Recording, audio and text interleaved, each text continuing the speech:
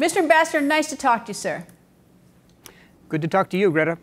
Ambassador, in speaking with ex-president of Pakistan, Musharraf, now General Musharraf, he told me that one of the reasons that the United States is having some diplomatic issues with Pakistan is because, in his view, the United States has favored India so much, that we've tilted in favor of India, and of course they are not friendly with India. What's your thought on that?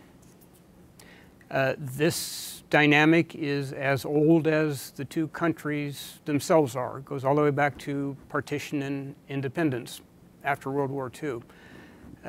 Pakistan has existential issues, quite literally, with India.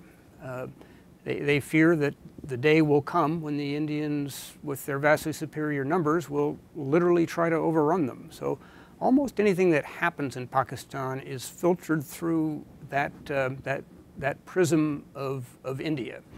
The Indians do something similar as a much larger country, not with the same degree of urgency and angst, but everything we do, the Pakistanis will look at it vis-a-vis India, and that certainly applies to the nuclear issue, and even more to Afghanistan, as came out in your interview with General Musharraf.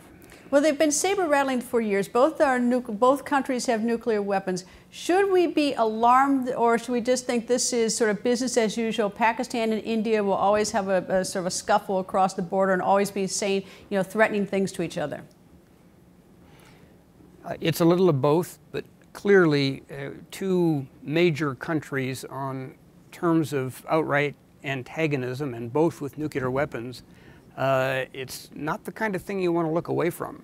So I think we have to be actively engaged with both, doing what we can to lower temperatures and prevent occasional clashes from turning into something worse. Well, it appears that in Pakistan, like other parts of the world, most notably Africa, is that as the United States sort of distanced itself diplomatically with Pakistan, China is increasingly putting an influence in Pakistan. Number one, do you agree with me that China is moving into Pakistan more? And number two is, should that be the least bit alarming to the United States? Those are two great questions, Greta. When I was in Pakistan as ambassador, that was 2004 to 2007, my problem with China wasn't that they were doing too much, it was that they weren't doing enough. To use the weight of that strategic relationship to press Pakistan on their harboring of terrorists, for example. China has got some problems in its west, and some of those groups that are active there shelter and train inside Pakistan. So the relationship between the U.S. and China is large and complex. In some areas, we're going to be competitors, even adversaries. In other areas, I think we can cooperate. And I would think Central Asia, especially with Pakistan, would be one of those areas. So it's not that they're going to push us out of Pakistan. It's that I wish they would be more meaningfully engaged in Pakistan and influencing the leadership there in a positive direction. What you noted about how complex the relationship is, I always think that it's sort of, I always think, how do I explain to people that on the one hand we're at odds with China, whether it be on trade or whether we think they're too much influence in one part of the world. On the other hand, we think that they are helping us with, for instance, with Kim Jong-un in North Korea. And so we have such a, sometimes we seem very friendly and we're pals, and other times we seem to be almost adversaries. Well, you've summed it up exactly right, and it's not unusual. Again, we are both great powers. We both have broad international agendas. At some points, our interests will intersect, and at others, they will compete or even collide.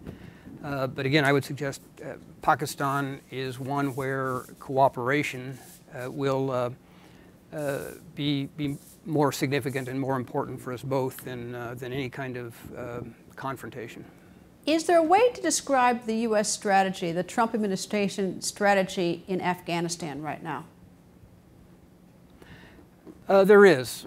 As you recall, last summer, President Trump addressed the Afghanistan-Pakistan question.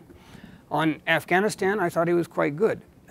he effectively said that we have vital interests in Afghanistan, that we are going to be engaged there to support those interests, that we will be driven by conditions and not by calendars. I thought that was very important, given the way that we've looked at the calendar first, saying we'll be done by date certain, rather than the conditions that brought us there in the first place. So I think he got that right, and I think it was fairly significant. I would also note for the record that in so doing, he was really building on the handover that President Obama made to him. You'll recall that toward the end of President Obama's term, he froze further troop withdrawals. And that allowed President Trump to say, we're going to be staying until the conditions suit. On Pakistan, sadly, I don't think he got it right. Quite confrontational, talking about Pakistan, talking about a hostile relationship, that pressure was going to have to be brought to bear.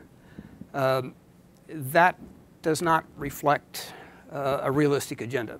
Well, when you do the pressure, though, I assume that means mostly money. Is that if we lift more of our money from Pakistan, then that's when China's invited in deeper? It is, and as I said, I would like that to be the case. I would like to see China do more. When I was in Pakistan, for example, I made a special point of visiting Gwadar, where China is involved in building a modern port facility and an infrastructure, rail and road, to support it. We were solidly behind that. And I went down to Gwadar to put on record that this is not a point of competition between us, it's a point of cooperation. So if the Chinese are motivated to do more along these lines, that's great. But the problem that we face in Pakistan, that really China and the US face, is the insurgency in Afghanistan that Pakistan helps sustain by harboring the Taliban leadership. Let me move to a neighboring country and talk about Iran and Saudi Arabia. Now that the United States has pulled out of the agreement, President Trump has in essence, put the sanctions back on. Do you think Saudi Arabia is going to want a nuclear weapon? And what happens to the leadership in Iran? Is the U.S. really looking for a regime change, or what's its strategy? Well, like frankly a lot of things with the new administration, I'm hoping there is a strategy there, that we're not just playing this on the fly, and I sometimes think that's exactly what we're doing. Look, nothing happens overnight on the Iran nuclear agreement. We have given third parties 90 days to wrap up transactions in certain areas, 180 days in others, like the oil sector. There's going to be a lot of back and forth now, and it's already started with the core European states saying they are going to work to keep this agreement viable, and Iran saying pretty much the same thing. So I think you're going to see, starting now, the beginning of a process more than the end, while everybody maneuvers for maximum advantage and tries to see how to go forward. So I would not write this off yet. Nonetheless, I think it was a seriously negative and unfortunate step that the president took. Were you in favor of the agreement back in 2015, or did you think that it should have been a stronger agreement or no agreement? Well, look, it was a negotiated agreement. As you know better than anyone with your background, that no negotiated agreement is ever going to be perfect from any party's perspective. So my take on it was a pretty good arms control agreement. I'm no nuclear expert, but my friends who are said essentially that. What happened, though, was, I think, a tendency on some in the Obama administration to overinterpret it, to say this is the beginning of a treaty of peace and friendship. Well, you know, it's no such thing. The parallel I draw goes back to the 1980s, when Ronald Reagan negotiated some pretty important arms control agreements with the Soviet Union. That didn't stop him from referring to it as an evil empire and applying pressure everywhere else. That would have been a playbook that the Obama administration could usefully had review to push back in Iraq and Syria, in Yemen, elsewhere, against Iranian overreach rather than try to coddle them. So again, a reasonably good arms control agreement. It never was what some made it out to be, the beginning of a new era in U.S.-Iranian relations. And that, incidentally, that latter point is what made our Saudi and Israeli friends so nervous and uncomfortable. It wasn't the agreement per se, it was the way it was portrayed out of Washington as the beginning of a new relationship between Tehran and Washington. Well, back in 2015, had it been a treaty, and of course President Obama couldn't have gotten it past the Senate, the 2/3 vote required to get the treaty, President Trump wouldn't be able just to sign his name and get rid of it. So I'm wondering your thought with the fact that one president says he's in, another president comes along and signs something, and we're out. What message does that send to anyone else we might be negotiating a deal with, for instance, North Korea? Or is that just part of diplomacy, or is this really sort of a serious defect in our ability to make any agreement? It's another great question. Yes, we are now doing policy by executive order. President Obama set the record in his term.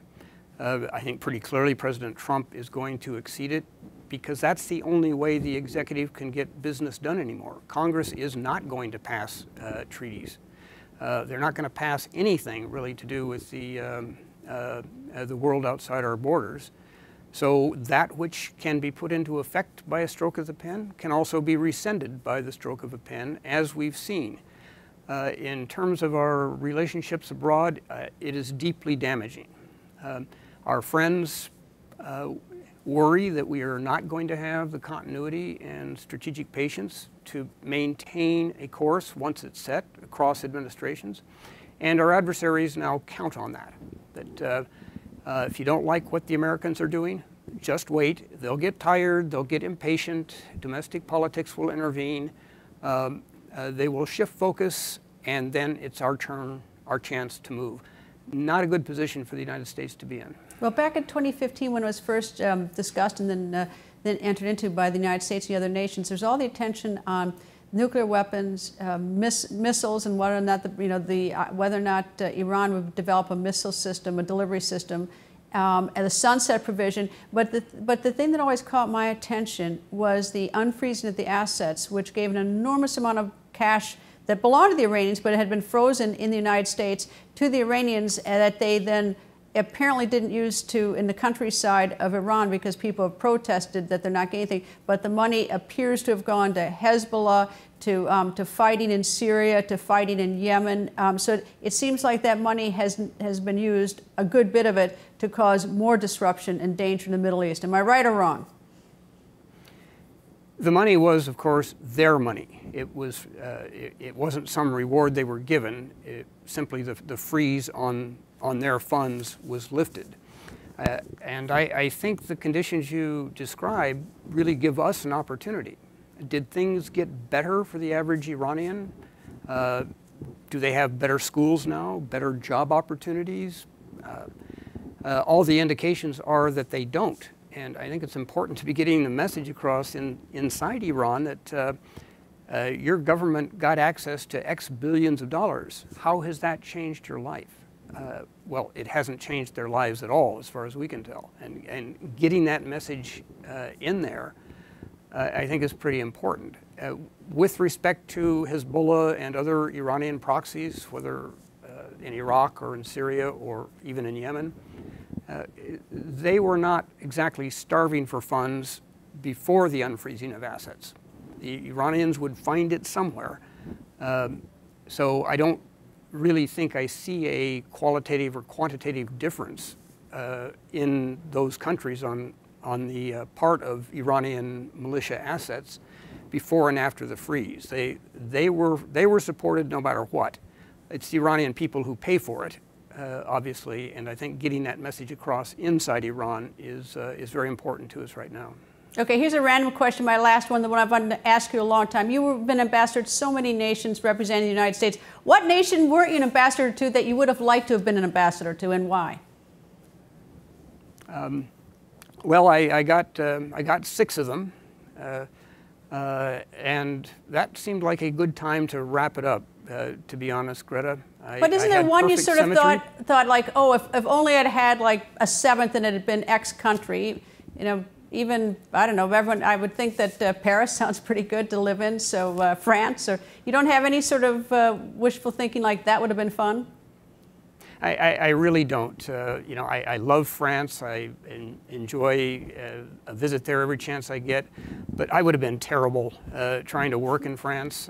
You know, like a lot of people in your line of work, the crises get in your bloodstream. You become kind of a crisis junkie, and that's where I felt I could do the best and enjoy the exhilaration that comes from doing hard things in hard places. Well, you certainly had the crisis countries and the hardest assignments. I'll give that to you. Apparently you didn't like the easy ones. Anyway, Ambassador, thank you very much for joining us.